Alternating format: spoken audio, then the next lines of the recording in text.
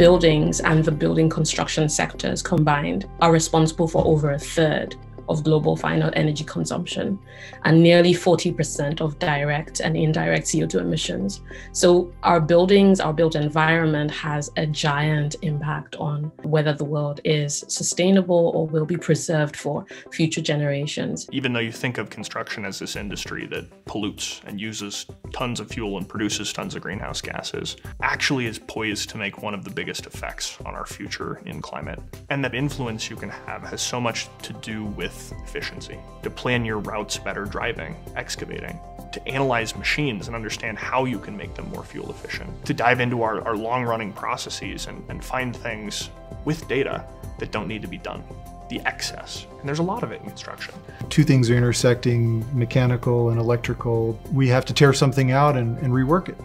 Or maybe we ordered the wrong parts and we have a schedule delay or so forth.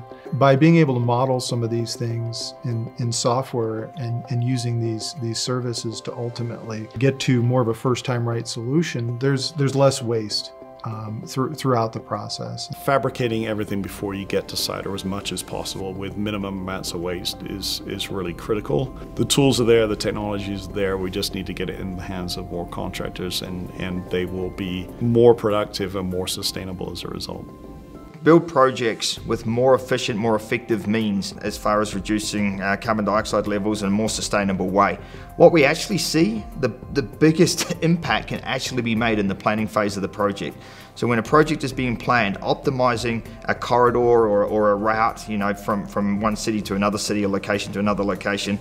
And at the lowest level, being a responsible operator on site, being somebody that is doing this expert work, but is really being cognizant of when they're idling the machine, of how they're structuring their day and their work to minimize the amount of fuel they're burning and the effect they're having on the climate. Trash and contaminated materials. I mean, you have construction professionals making decisions about what material needs to go to a landfill and what doesn't.